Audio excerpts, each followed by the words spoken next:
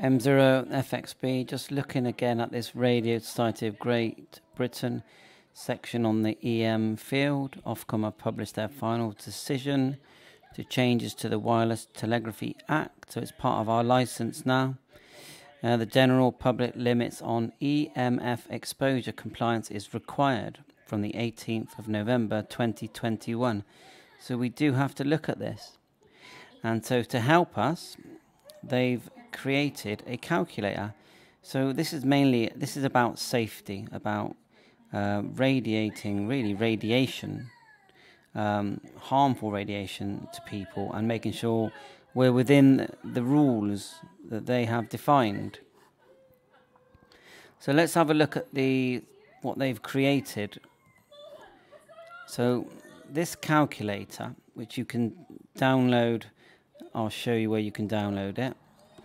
Here, www.rsgb.org/EMF, and it's called a calculator, and it gives you, when you click it and go to it, it gives you an Excel sheet, which is what we're on now, which you can open in Excel or put it on your Google Drive and it will open it. So, right now, the settings that are in here show that I'm compliant. Look at the bottom here, in green, it says compliant as less than 10 WEIRP, effective, well, I should know, radiated power.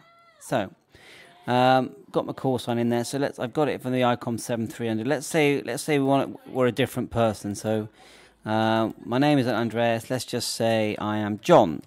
You just put your name in there, and my call sign is MM6HHK. Just this is an example.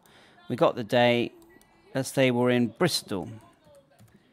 Okay, and we've got go to here, radio make, a Yaesu, and it's what model? A 991A. Okay, so that's our details. Let's look down here. Now these photographs are for examples. So let's say we're in SSB mode, and let's just say we're going to give out 90 watts. Okay, 90 watts. And most of us don't transmit a lot. You could put about 40% in there. Let's put in 10%. I'm on it 10% because that does affect things, because it reduces how much, overall you're going to give out. So RG58, very common. What's another one? RG, is that 213? That's quite a common one. 20 meters, yeah, about right. Pretty average. And let's select, instead of that, let's select a long wire. Long wire, there you go. So it calculates everything for you. And according to this, we're going to give out an average of 2.5 watts EIRP. And the peak is 122. But we are compliant, look, compliant. Now let's change the watts to 1000. Okay, now look what happens. The compliant part vanishes because we've gone over 27.2 watts. Now most of us really, the most we're going to give out is 100. And we're going to have losses in our antenna as well, which is calculated here. And look, we're back down to being compliant. So all you've got to do is do this. When you've done it, save it somewhere. Save the file, go File, Save. Or download a copy and print it, like so, and just put it in a file. So that'll make you compliant. Now, there's obviously more to this. How high your antenna is, the type of antenna. For example, a Yagi, for example, it's going to operate in a different way. If you look at this now, I'm not showing as compliant. Now let's put in 5 meters. Still not compliant.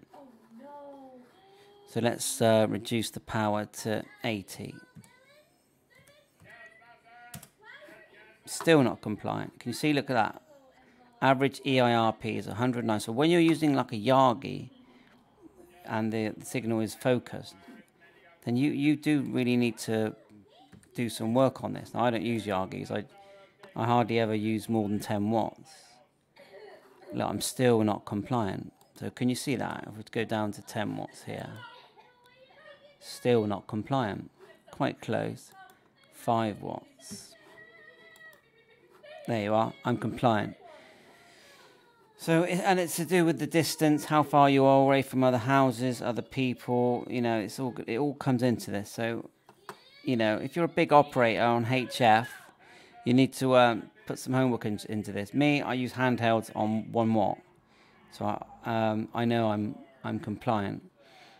Yeah, have a look, see what you think. I'll put the links in the description.